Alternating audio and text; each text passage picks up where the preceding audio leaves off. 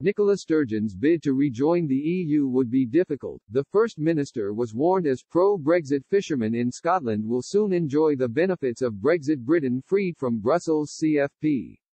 Chief Executive Officer of the Scottish Fishermen's Federation Elspeth MacDonald told Express many fishermen who campaigned for Brexit in Scotland would be opposed to the First Minister forcing their industry to comply with the EU CFP rules again.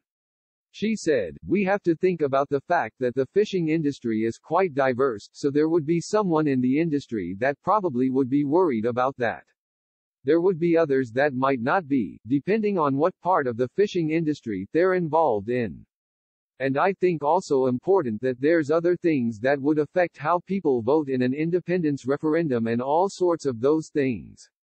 But I think certainly for those in the industry who have campaigned for change and reform to the CFP that hasn't happened and now see the opportunities for the UK industry to benefit from not being within the CFP.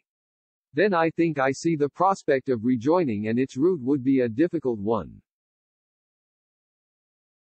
Under current EU rules, any country seeking to join the bloc has to pledge to adopt the euro as its currency and join the Union's border-free Schengen area.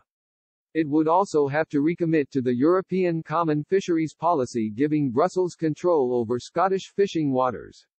In a recent column for the Irish Times, Ms. Sturgeon reiterated that independence is Scotland's only route to rejoining the EU. She wrote, "We are now faced with a hard Brexit against our will, at the worst possible time in the middle of a pandemic and economic recession. It will mean disruption in the short term, while establishing new long-term barriers. Our people will be less safe and their right to work, study and live elsewhere in Europe will be restricted. This includes the loss of Erasmus, which saw more than 2,000 Scottish students, staff and learners use the scheme each year.